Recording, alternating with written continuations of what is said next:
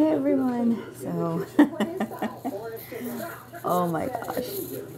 Oh, today was a cleaning day. I took care of mopping and cleaning the entire floor and making it look nice.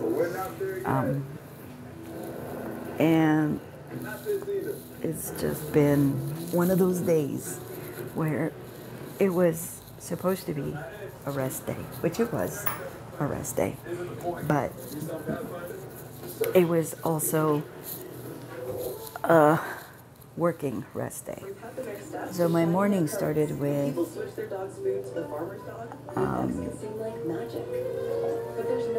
I wanted to sleep in till noon, and God had other plans. He nudged me out of bed at 10 o'clock. He's like, it's time to get up, come on. So I made my coffee and had a couple of cups, then I made breakfast, and then he nudged me that I needed to go do laundry. Like I said in the previous video that I just recorded last night,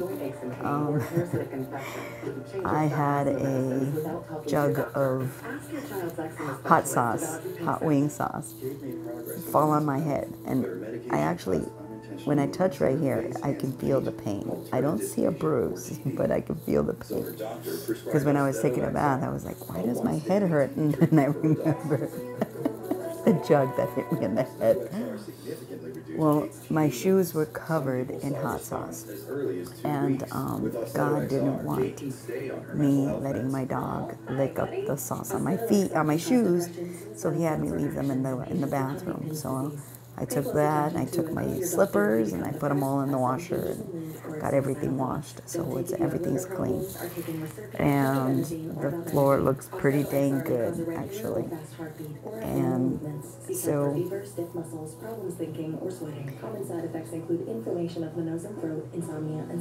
God has been showing me several things over the course of the last month. It's been longer, so periodically he'll show me like flying, or he'll show me the word fly, and I know what it means. Get ready, you're about to soar. And when you know you're getting closer, because the words start coming faster and more often, and you see them everywhere.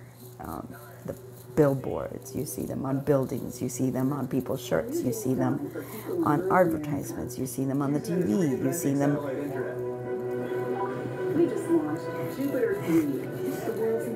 Watching a commercial about a rocket taking off and the internet and connection. And today, don't wait, call or go online now. I'm going to turn it down a little bit. Some of you have been asking why I always have the TV on when I'm making these videos. And ask God. He's the one that says, turn on TV, turn on the light, turn off the light. I do what he asks. And it's not wine. It is actually carbonated water with peach flavor. I was at Walmart last week, and this girl was doing, she was offering trial tests, and I tried that particular water. It's a Walmart brand. It was like 75 cents. And I bought this one, and I bought one that was black cherry, and I didn't like the black cherry, so I'm definitely going to be buying the peach one again, maybe 3 or 4 bottles. But anyway, so God has had me on the phone all day, and then suddenly he'd be like, okay, put it down, go do this. and I'd go do that. And then I'd come back, and then there'd be a word that He wanted me to listen to.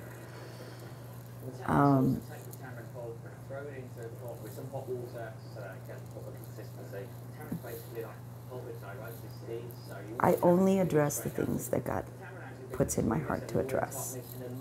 And like yesterday, He had me address the fact that He's been putting it on someone's heart to sow a seed. But they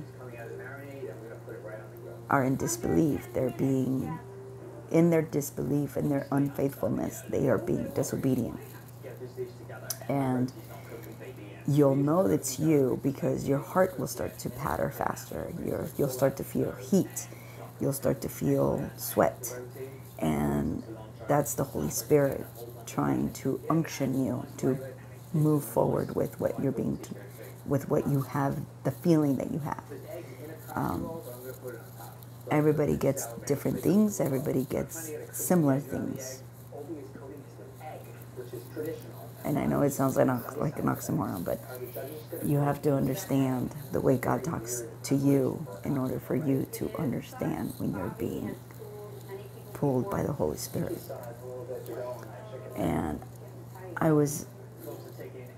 I've been in and out of different words, in and out of different things. And I know there is some of you that are questioning my subscribership, the places that I'm subscribed to, the prophets that I listen to.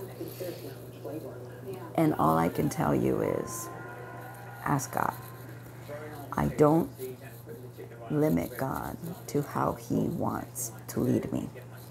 Sometimes it's because He needs me to pray over the individual.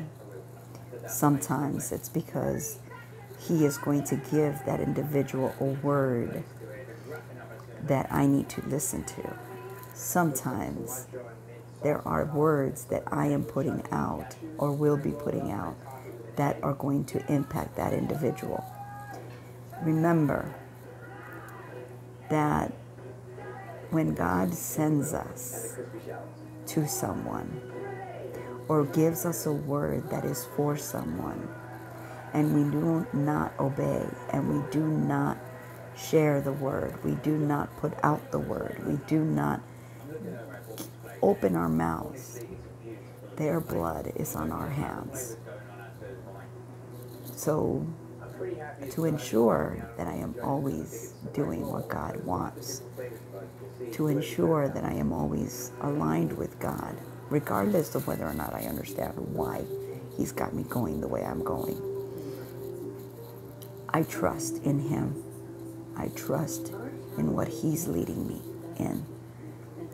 Because He will lead me according to His will, according to His plan. I do not understand His ways, but He is all-encompassing.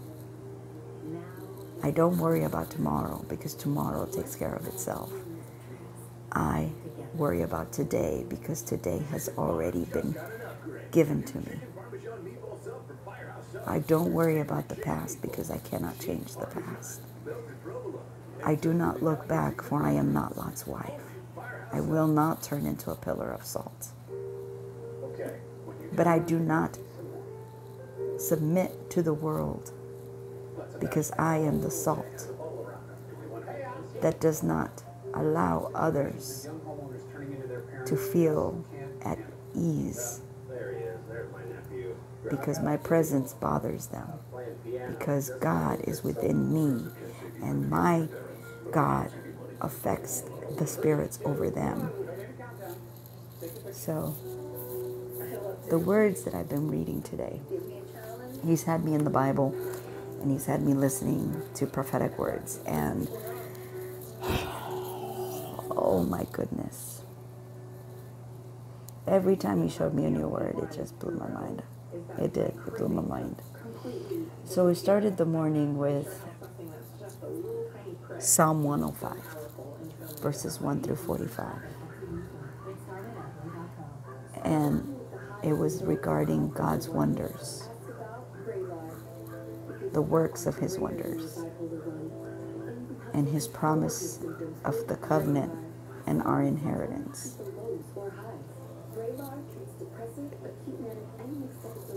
on Sunday. No. On Saturday, when I was on my way to work, God showed me the number 222. My phone number has 222 in it.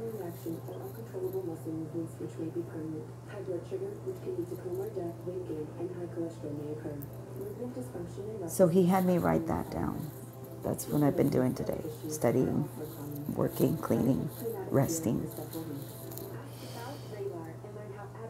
And he showed me a song by Hilary Duff called Fly. But he had me look it up.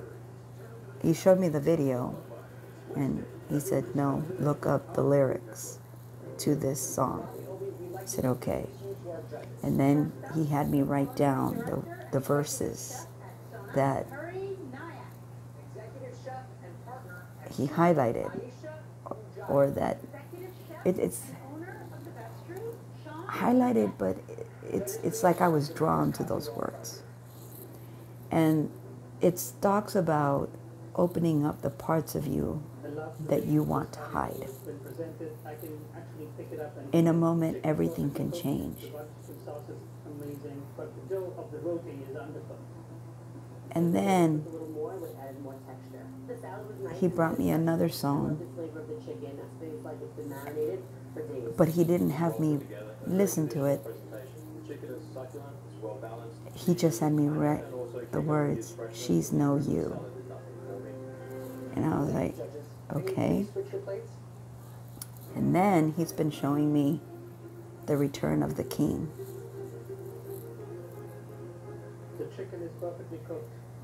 And then he took me to Genesis. So in Genesis, what was it? 8:18, I think it was. Genesis. Genesis.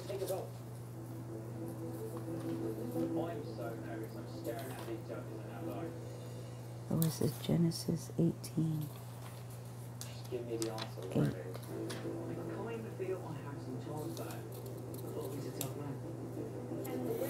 It was the passage where he talks about the coming blessings, the coming inheritance. And God had led me to, so this was a while back. This was still in December. There were two $2 bills in the cash register. And God led me to ask the manager if I could exchange dollar bills for the $2, the two $2 bills that were in the register. And the manager said, sure. I was like, okay. So I got 2 of them. And then on another day, there was another $2 bill. And I was like, okay. So he had me purchase the second $2 bill. And you can see them here. I have 3 $2 bills. And God had me put them into the Bible. And today, he had me look where I had the money. And then he said, but I want you in Genesis 2:22. And when I changed over to 2:22, there was a quarter. I didn't put a quarter in my Bible. And the number 25 means God's love. But it also is the number 7, perfect completion. And he had me put the 3 $2 bills and the 25 cents together. That number also happens to be the number 6. I don't know why he had me share that. But anyway, so then he took me to Matthew, chapter 10, verses 9 through 22 to 23. And in that, he brought me back to a dream that I had had last year regarding my assignment, regarding where I'm going next. My assignment is going to send me into areas that are volatile, to areas where the stronghold of the enemy is protected by guns. And I am not afraid, because I know that God has gone before me. And this is God's battle, not mine. But I will go where he sends me.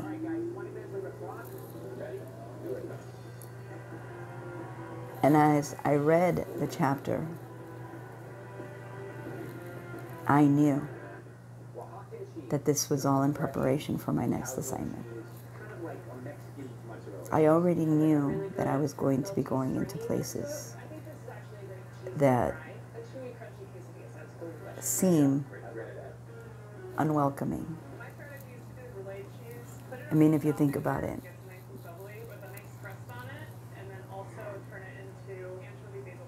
God has been preparing me for this next assignment. Losing my truck, I am now vulnerable to the world. I walk among the homeless, among the drug addicts. I am a woman alone on the streets at night with nothing but my Father in my heart. Nothing but the words that he has put in my mouth to ensure that I stay strong.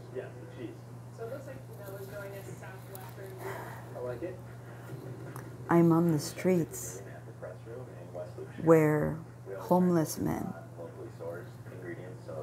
and women who are desperate, who don't know where their next meal is coming from. And I don't judge them.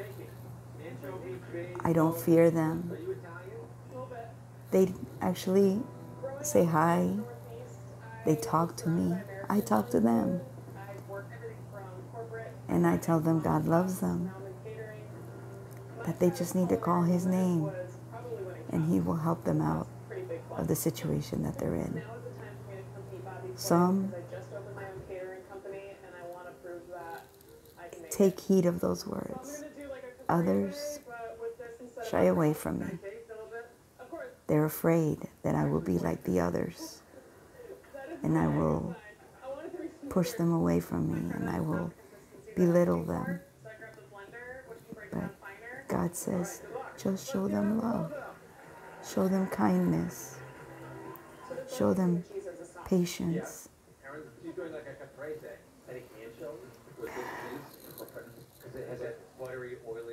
Then he brought me to Isaiah chapters 62 through 63. And he reminded me of what he's been telling me.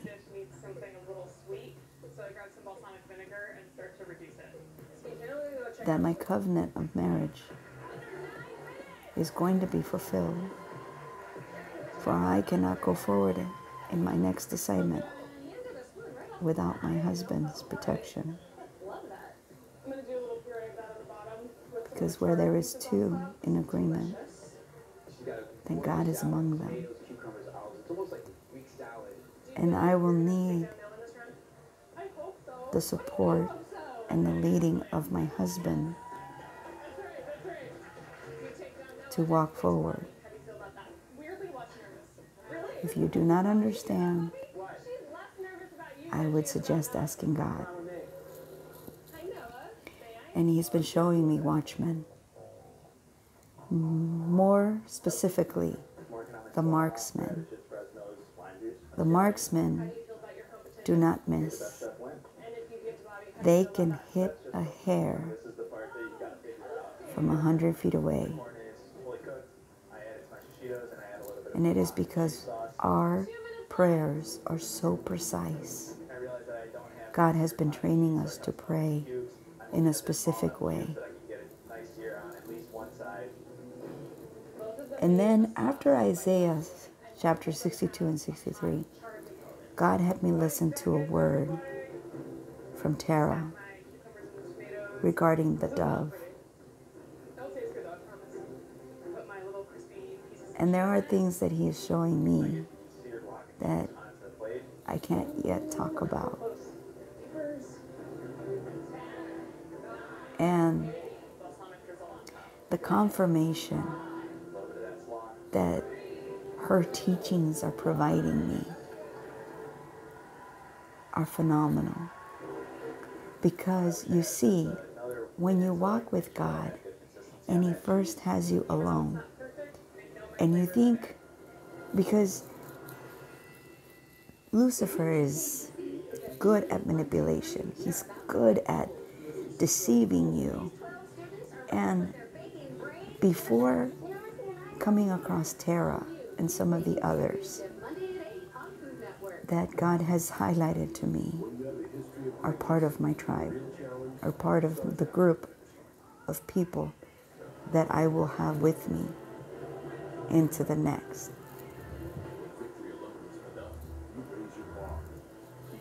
There would be moments where Lucifer would make me think that I didn't hear God, that I was hallucinating, that I was making it all up in my head, that I was going crazy.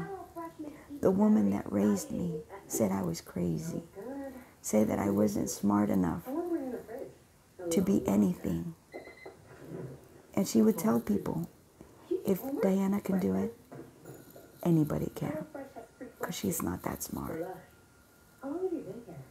God has worked so diligently on me to remove all of that fear, all of that doubt, all of that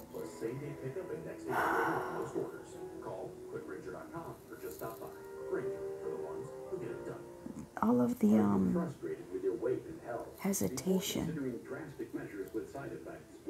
And when He brought me Just Emily, and she began to talk about things that God had been talking to me about since I was a child, I realized that I wasn't going crazy, that I do hear from God, that I do have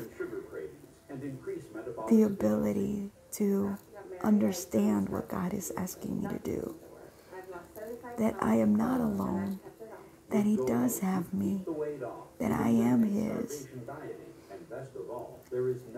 But now that He's brought me Tara, it is like a whole nother level of understanding, a whole nother level of belief. Not because of the words that she is putting out, and not because she's the one doing it. It's because I recognize my Father's hand. You see, I am beginning to recognize my Father's hand in everything. For example, I have been watching this show, Bobby Flay. Beat Bobby Flay. It's a cooking show for those that are like fanatics for cooking. I love cooking. God has been putting it on my heart that I'm going to be a phenomenal cook. And I'm like, okay. So He has me watching these shows to get ideas, to get techniques, because I am a visual learner, I can imitate everything that I'm seeing on TV. I can hear it, but it's not the same. But when I see it done, I can do it too. And that is God's work right there. Well, I have been watching this show, Beat Bobby Flay, pretty much almost since it started. And I just noticed in this year's episodes that there is what they consider to be an X on the floor, meaning X marks the spot, because it's a competition. First, two competitors go against each other, and then the winner goes against Bobby Flay. But the way they showed the X on TV, I was like, why is there a cross on the floor? And God said, because he is mine. And I was like, okay, what else is yours? And then I began to see the relationship between Taylor Swift and Travis Kelce. That is God's doing. The relationship between Selena Gomez and Benny, that is God. And I was just like floored. This is all revelation I'm getting today. That this is all God. God, God, God. And I'm going, I mean, I had an idea. And he goes, why do you think these things are happening? And I said, because you're about to turn the world upside down. You're about to put everyone on their butts. Because you're about to show up in such a way that no one will be able to say it isn't God.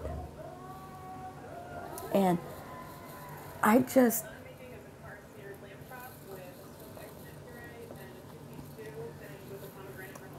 And then listening to Tara. And as I'm watching her, the video where she wrote BBDTTTND,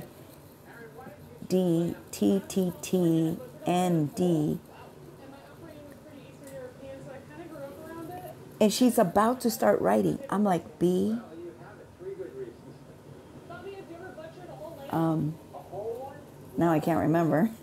Now that I'm trying. He said write it down, and I didn't. Be beloved? No. He was giving me the words before she wrote them down. And I was just like, okay. And then he showed me other things. And there are other things that I have confirmation of. But again, it is not time yet. It is not time yet. So, of course, he directed me to Genesis 2:22. And then, because I found the 25 cents, and then he said, add the 6. And then he goes, remember how I used to show you the Bible verses that I wanted you to read? And I was like, I would put them in Google search, and then you would bring up those, and it would resonate. And so, yeah, I did that. I went to Google, and I typed in Bible verse 6, chapter 6, verse 25. And he brought me to Matthew. And I was like, what? Matthew 6:25. Okay. And then he goes, go to your pictures. Because sometimes I will take screenshots of words that God will want me to go to later.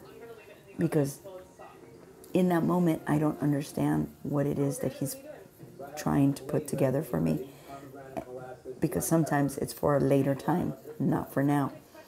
And there is a young girl I follow. Her name is Salt144. And in that passage, she talks about Ephesians 3:20. And so I went to 3:20.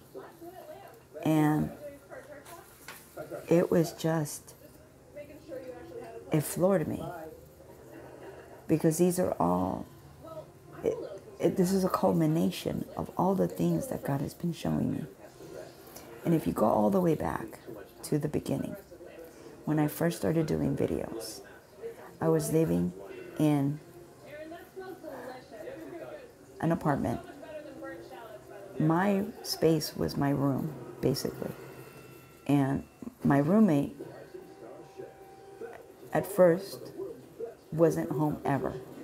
And then, towards the end, and this is before I told him that I was moving out, towards the end, he started being around more and more. And God started to give me this sensation that this young man was going to try and hook up with me. Now, he's a much younger man, and he was in his 30s. I was in it was probably 47.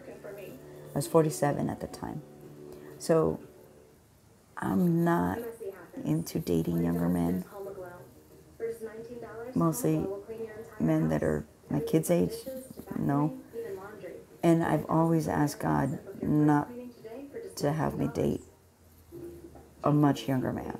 So when the man that God has for me comes into my life, I already know he's younger. Because he's not that much younger, but he's younger. And I'm okay with the difference in age. But there are certain things that I ask for in his appearance. And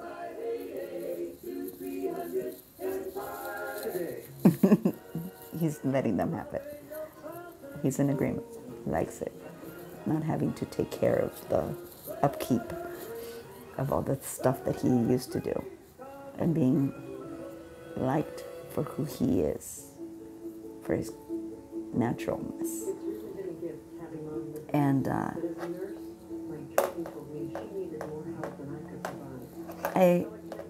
so today was one of those look back days. And as I was thinking about when I was living in that apartment, I remember I was living in the apartment, but I was basically in one room. I didn't have a bed, and I was sleeping on the floor. I had a mat that I had bought. So I was sleeping technically on the floor. And you can go back through the videos and you'll hear me talk about stuff like that. And, you know, I remember feeling like these four walls was all I had. Because when he was in the house, I didn't like going into the kitchen because he was in the kitchen.